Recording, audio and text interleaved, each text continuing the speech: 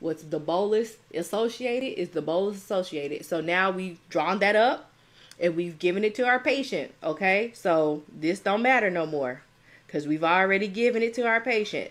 Now we've got to set up this IV pump. Okay, so we know that our order for a drip, continuous drip, is 12 units per kilogram per hour.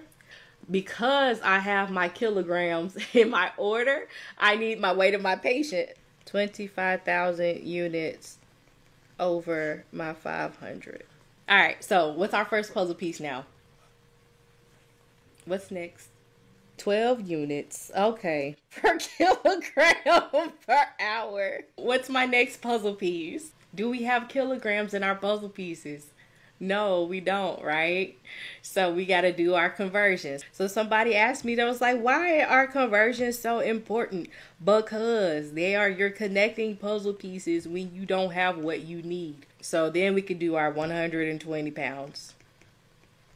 Boom, boom. And now what do we have? Milliliters at the top, hours at the bottom, right? So puzzle is complete. Let's do the math. All right, 500 times 12 times 120 divided by 25,000 divided by 2.2. So does this make sense now when it's like the bolus versus the IV drip? You do the bolus first to get that medicine started, and then you do your drip to continue that therapy until they stop it.